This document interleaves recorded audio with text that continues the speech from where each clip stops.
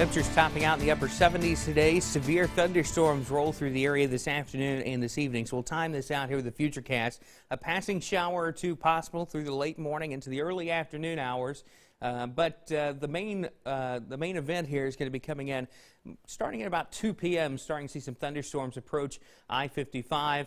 And again, some of these could be strong and severe as we head through the afternoon and evening. Storms approaching Tupelo by about 5 p.m. through the Golden Triangle about 6 p.m. It looks like storms should be pushing out of West Alabama by about 8 p.m. These storms will be capable of producing strong straight-line winds, heavy rain leading to additional flash flooding, hail, and the potential for a few tornadoes as well. So we'll have to keep a close eye on storms today. The good news, Easter weekend looks like it'll be sunny and fairly pleasant.